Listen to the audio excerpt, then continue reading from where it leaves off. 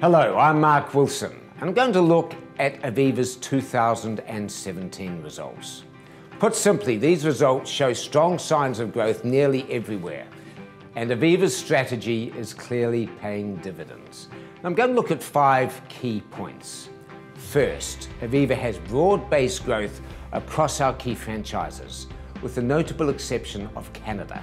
These earnings growth across the board is translating into strong dividend growth. The dividend's up 18%. Now that's the 4th consecutive year of double-digit growth. Second, earnings per share. This is of course our key measure of profit. That's showing a marked improvement, jumping up 7%.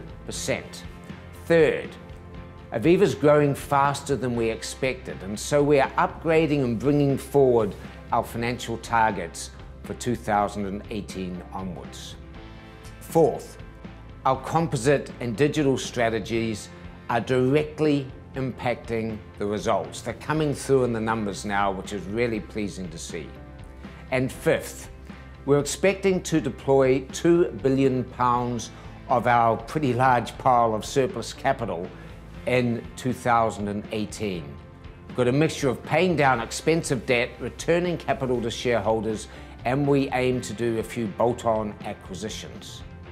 So let's look at the numbers in a little bit more detail. Well, sales are up significantly. Group value of new business, that's up 25%. In general insurance, net written premiums are up 11%. Now we've seen broad-based growth, and we have 8 key markets that we focus on for these numbers, and then a number of strategic investments. And of those 8 key markets, 6 out of the 8 of these major markets are delivering double-digit growth. I'm pretty happy with the franchises that we have left in the group.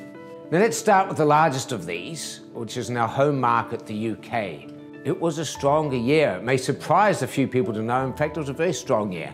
Sales were up and market share, pretty much across the board, was also up. Operating profit, that was up 13%. And it's interesting, isn't it? Because we've got that background of Brexit. But what happened was that during these uncertain times, there seems to have been a strong flight to quality, a flight to the big brands, and Aviva is, of course, the beneficiary of that.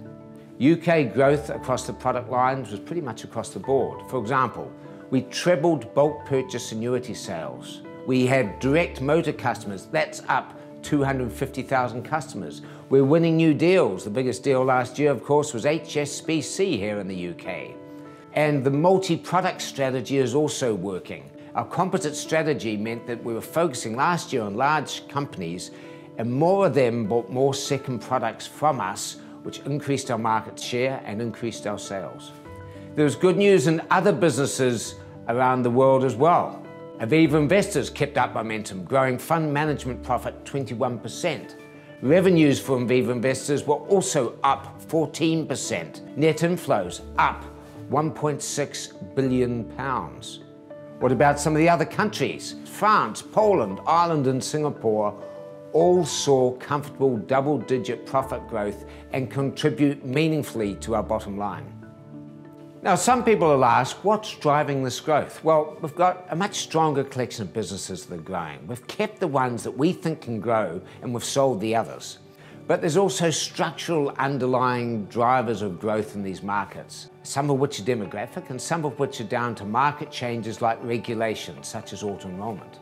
And as a group, Aviva has a significant number of competitive advantages. We have a wide range of products, we've got strong brand, and we've got digital processes and systems and intellectual property that I think second to none. And what about digital? Well, we passed a key milestone in 2017. For the first time, we passed £1 billion in premium, which delivered pretty good double-digit growth. Across the world, 30% of our customers now have more than one product, showing the composite strategy is working. But it wasn't all great results. We had some weak spots as well. Canada had a very tough year. There's no hiding from that.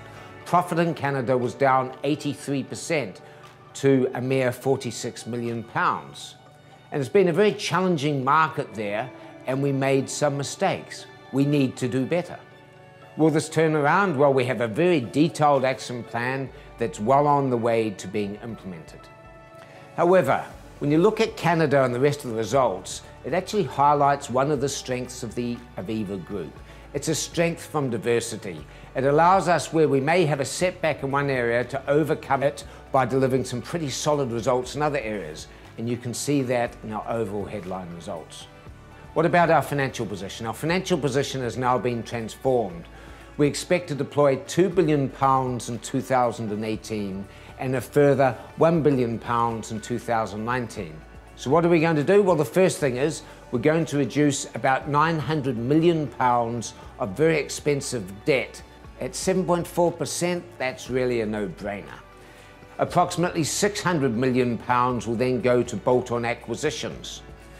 And then in excess of £500 million will go to capital returns to our shareholders. We're also going to use our balance sheet to invest organically in our existing business. We're going to invest in digital. We're going to get a new talent where we don't have the skill set. We want to invest in simpler products that are easier for our customers and make Aviva even more competitive. So just to conclude, I think the numbers really speak for themselves. But you know, I'm very aware a track record is only built up over time. But I'm also aware that we're adding to this track record every year. 2017 was another year where we've strengthened the capital and the cash. It was another year when we've been increasing our dividend again by double digits. It was another year where EPS has grown, but that EPS growth has accelerated and, excitingly, it's broad-based.